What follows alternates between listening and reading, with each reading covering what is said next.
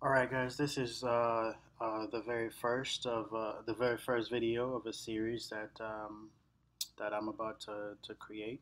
Um, I'm creating this as a tutorial to help hopefully help a lot of people out there because I know for me, I have had issues, especially with Xamarin Form, where if I want a control and I want that control to look the same whether or not it's on iPhone, Android, or a Windows phone, I've had some issues, especially when it comes to Xamarin, the switch.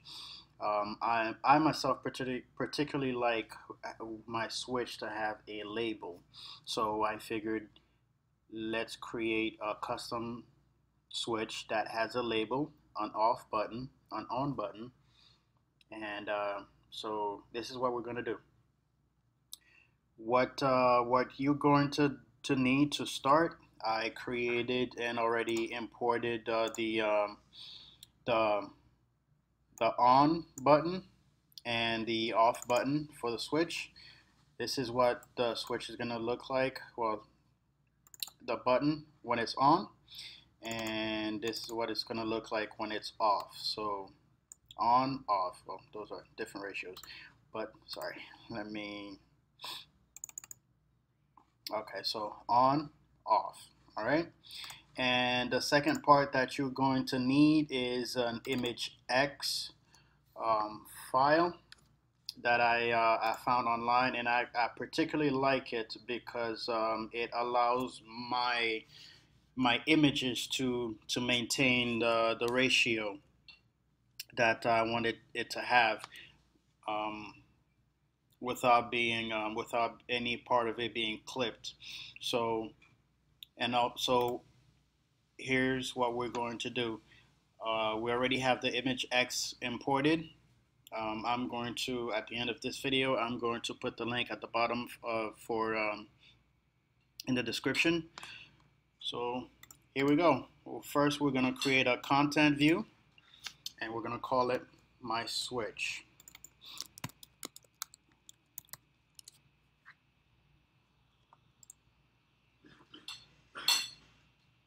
Okay. Now that we have the content view created, let's fix this a little bit. I don't like it when it's like that. It gets to me.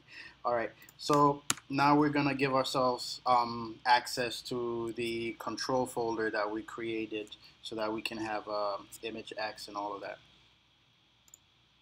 All right. So XM, do this. Call it control. CLR namespace. Extended control. That control. Okay. Now that we have that, we can come down here and have access. So first thing we're going to do is we're going to create a stack layout. Okay, create a stack layout, and within the stack layout, we're going to have a relative view. Could you do it without all of this? Maybe. You can probably do it using a grid. I myself prefer to use a stock layout with a relative view. Okay, now that we've done that, let us add the label. Okay, for now we're going to hard code everything we're going to hard code everything in XAML, and then later on in the series we're going to go back and use binding context. So for the label, we're going to put this is my label, and we're going to give this label a name because later on we're going to need it. So I'm calling it this underscore label. Okay, and vertical text alignment, it's going to be at the end. I want the text of my label to sit at the bottom of the content view. Okay, now let us size our label. Okay, all right, let's check it. Let us size our label. Our label is going to be approximately 0.76 inches. I'm sorry, 0.76% of our screen. I was playing around with it a little bit, and I did some calculations, and that's the number that I happen to like. If you want, you can change that number. In any case, let's move forward. Okay, so relative width, relative layout, we're gonna go with width, constraint expression, and it's gonna be type relative to parent. Okay.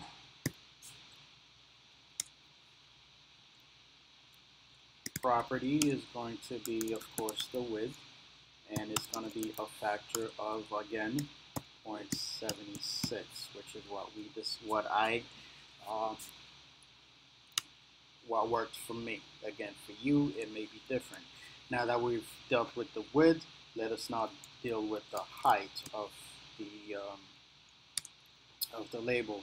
I want the label to be the full height of the content view. So it's going to be constraint expression type relative to parent. Okay, and it's going to be a factor of 1, and it's going to be property height. Okay, done this. Okay, so let's close the label for now, and now we're going to start working with image X.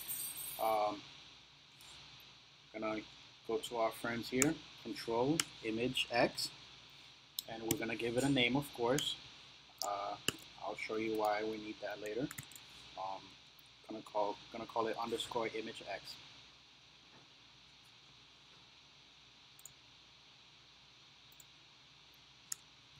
Okay, and look over here. There's aspect and there's aspect EX. We're not gonna go with aspect because that one is not going to do what we needed to do. We're going to go with aspect EX, which is the very reason why I decided to go with this one. And I'm going to choose aspect fill. Okay, so for now, we're going to do the same thing we did. We're going to size up our image. Okay, so we're sizing up our image. Let's just copy some of the stuff here, copy and paste, and then customize it as we go. Okay, so for the width of the actual button itself, it's going to be 0.2. The height of it, for the height is going to be 0.08. Because we want to centralize it vertically on the content view. Okay, and then we're going to do one more time. We're going to copy and paste.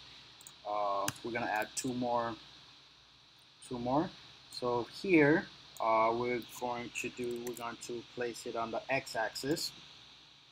On the x-axis, it's going to be 0.78. And again, here on the y-axis, we're going with 0.8. Again, those were the numbers that worked for me while I played with it a little bit. And this is what I have. Okay, now let's move forward. For now, for visual purposes, I'm going to add the source as switch off. Remember again, that is the name of the file that I had right here, switch off. Now we're going to run it and see what it looks like.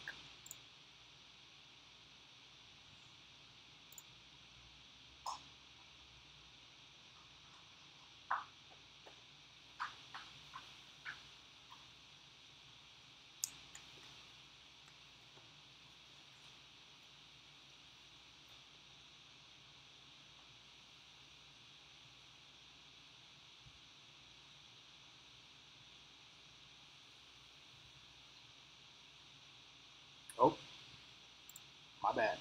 Okay, I forgot to do this. Okay, so going to main. Again, let's go back to switch and copy this because we're going to need it. Okay. Um,